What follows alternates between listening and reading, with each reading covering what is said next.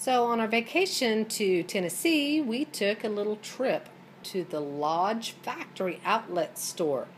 Oh my goodness. I was in Lodge heaven. But they have what they call the factory seconds at this outlet also. They have the regular stuff like this griddle, the griddle grill that I got. It's double-sided. This was a regular priced item. They didn't have any in the seconds.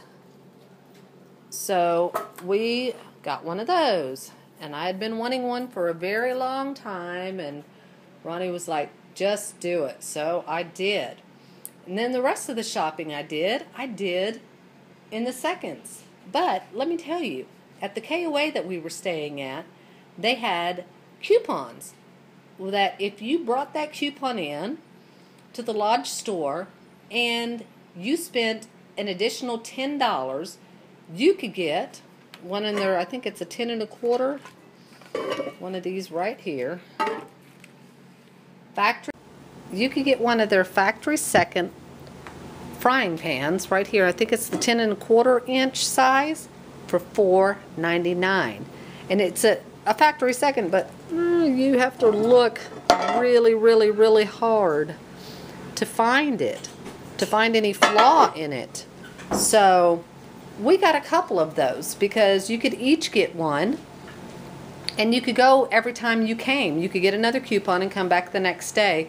And we didn't think initially that we would go back another day, but the more that Ronnie sat and thought about it the day before, he said, you know, really, are you sure there isn't some other stuff that you want to get since we are here in Tennessee? Stuff is made in America, and I have, you know, you've seen my cooking on the wood stove. I have cast iron, and I cook with it a lot. But I have, you know, just a limited number of pieces that I kind of collected over the years from here and there. I think I only had one new piece. All the rest I had actually picked up between yard sales and flea markets and stuff like that. Maybe a couple of pieces at auction. So anyway, he said, have at it. Buy whatever you want. So I did. I bought a couple of these frying pans. And we ended up getting three of the 10 1/4 ones for $4.99.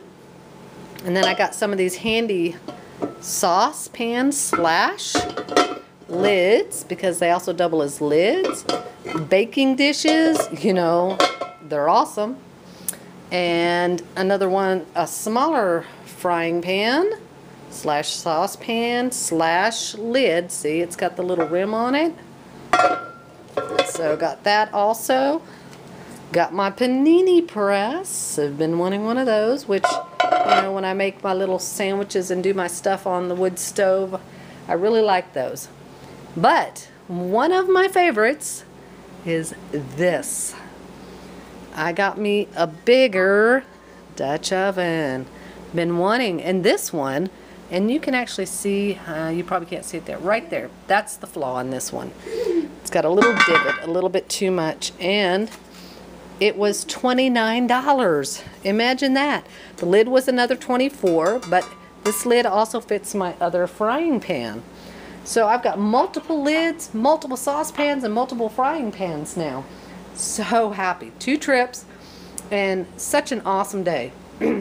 But here's 2 more of the frying pan slash saucepan slash lids, and another one of the $4.99 frying pans.